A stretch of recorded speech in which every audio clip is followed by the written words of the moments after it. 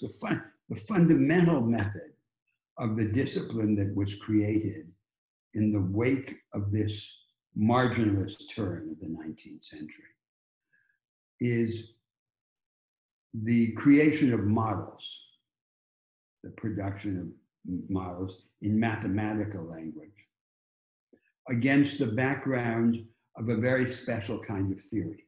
So I have to say something about the fundamental nature of the theory. The marginalists understood the economy as a series of connected markets.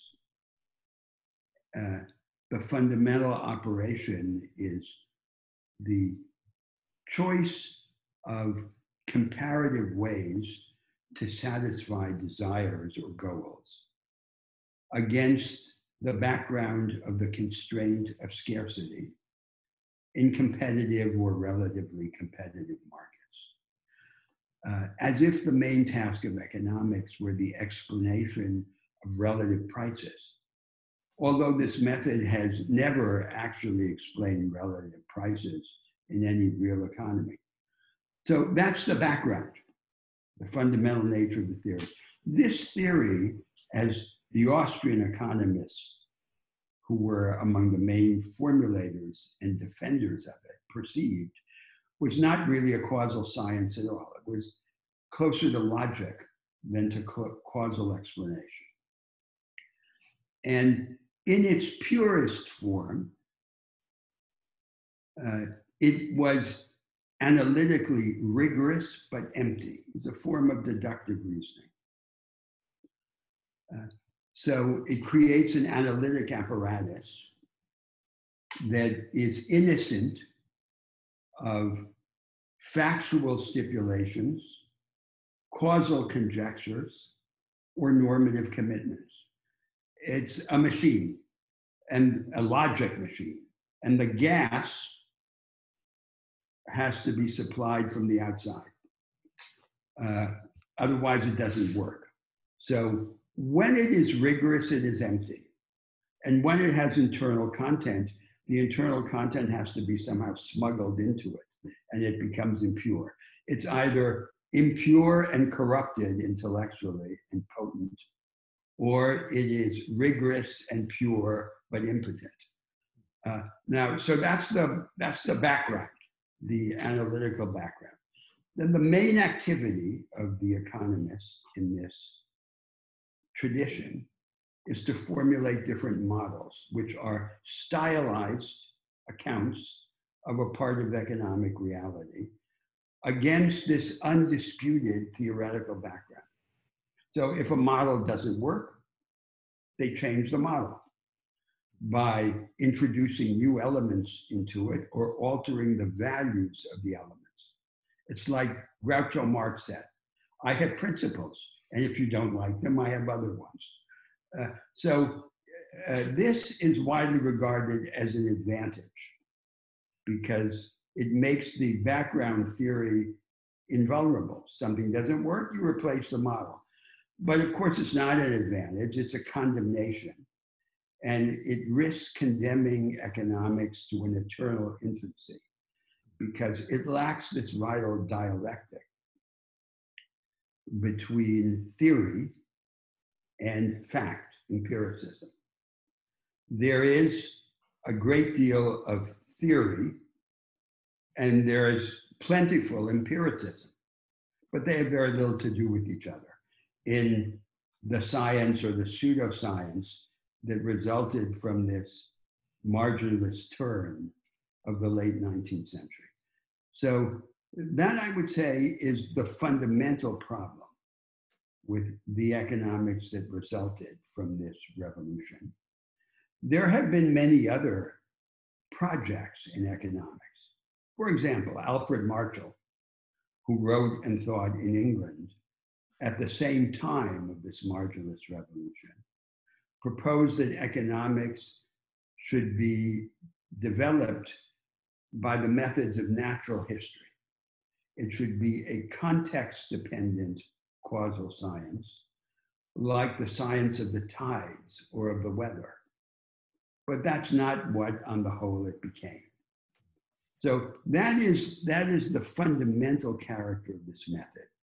And to understand it fully, we have to take that as just the first of a series of flaws, because there are three other flaws that follow on that fundamental one. So the second flaw has to do with the deficit of institutional imagination in the economics that resulted from the marginalist term, and particularly institutional imagination with respect to the institutions of the market order itself. So from the standpoint of institutions, you could say there have been three main types of economics.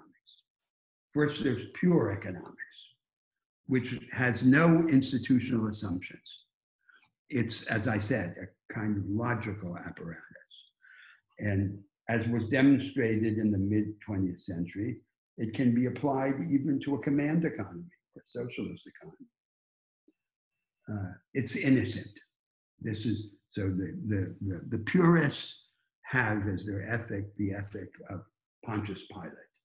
My hands are clean. I make no commitments. My only commitment is to logical rigor. And of course, this helps explain a peculiarity of this economics, which is that it worships mathematics, but employs only primitive mathematics.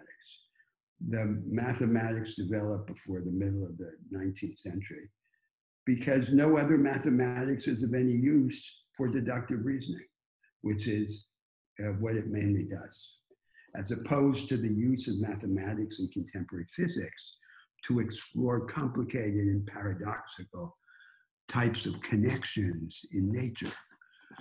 So, and then there's a second kind of economics, which you could call fundamentalist economics with respect to institutions. So it identifies the abstract notion of the market with a particular set of economic institutions. And this is the belief of the vulgar economists, that a market is a market, property is property, contract is contract.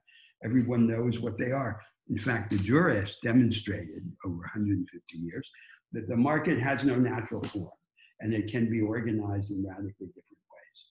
So in this fundamentalist tradition, we have, for example, the school of Friedrich Hayek.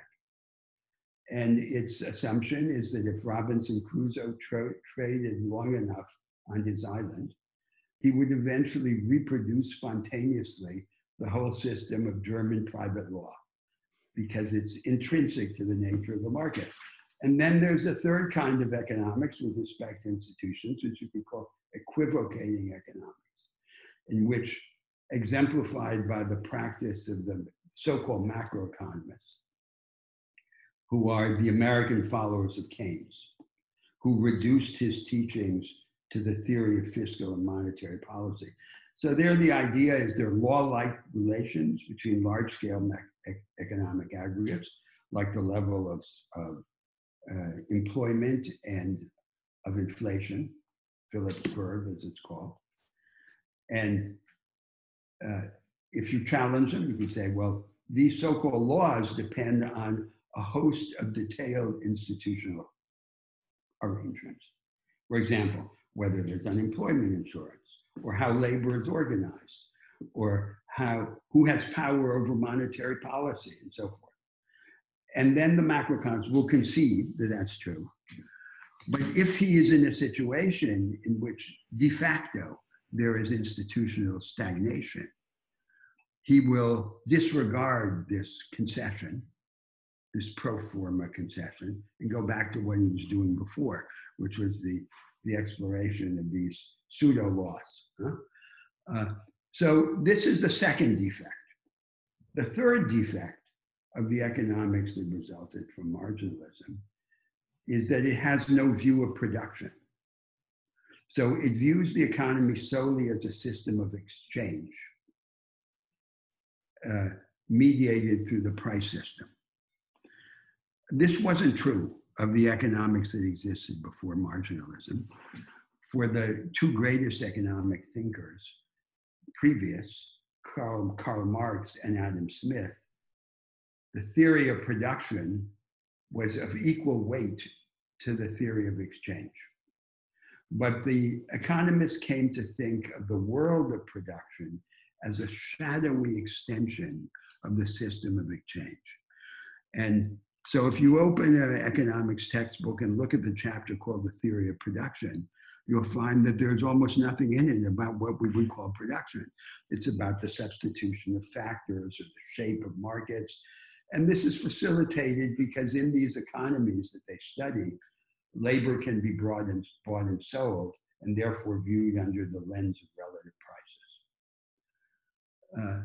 The fourth defect of this economics that resulted from the marginalist turn is that it is the theory of a method of competitive selection, bereft of any account of the diversification of the material on which competitive selection operates. So it's as if it were the neo-Darwinian synthesis in the life sciences without the second half. So there's a half about competitive selection, but where's the other half about genetic mutation and recombination? That doesn't exist. And that's a problem because the fecundity of a method of competitive selection depends on the richness of the material from which it selects. So this is like the truncated half version of some undeveloped theory. Now, you'll notice that this is a pretty obvious account of these flaws, but it's not part of the debate because the general public, the complainers, the hostile but confused enemies of economics can only think to say that the assumptions are not realistic, real people are not these economic automatons and so forth. They don't understand what the method was supposed to be. And so the economists can dismiss these complaints that arise from ignorance and confusion. And the real flaws in their pseudoscience are never exposed. They're, as it were, secrets, the secrets of this intellectual empire. And that helps explain this somewhat disastrous situation in which the discipline that has the greatest influence and authority among the social sciences should rest on such fragile foundation.